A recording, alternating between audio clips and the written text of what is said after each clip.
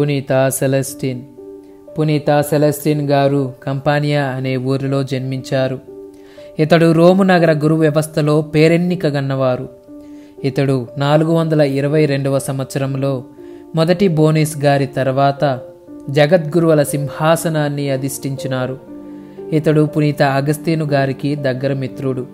ఇతడు దైవానుగ్రహ సిద్ధాంతాలను క్షుణ్ణంగా సమర్థించాడు.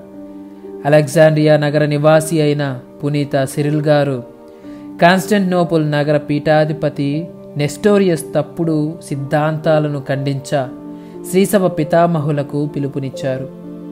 ఈయన యేసుక్రీస్తుకు వేరువేరు మానవ స్వరూపము, దేవస్వరూపము ఉండినట్లు ఒక సిద్ధాంతం చేశాడు. అందువలన ఈ సిద్ధాంతాన్ని రూపమాపడానికి పునీత సిరిల్ గారు సెలెస్టిన్ గారిని మేల్కొని ఉండమని ఆజ్ఞాపించాడు.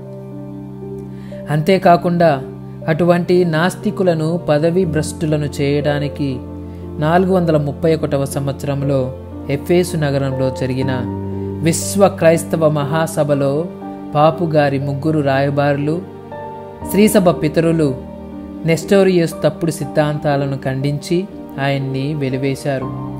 429వ సంవత్సరంలో పునీత సెలెస్టిన్ గారు అక్సరే నగర నివాసి అయిన పునీత జర్మానుస్ గారిని బ్రిటానియా నగరంలో ఉన్నటువంటి జన్మ పాప సిద్ధాంతాన్ని ఖండించిన సన్యాసితో పోరాడటానికి అక్కడికి పంపారు.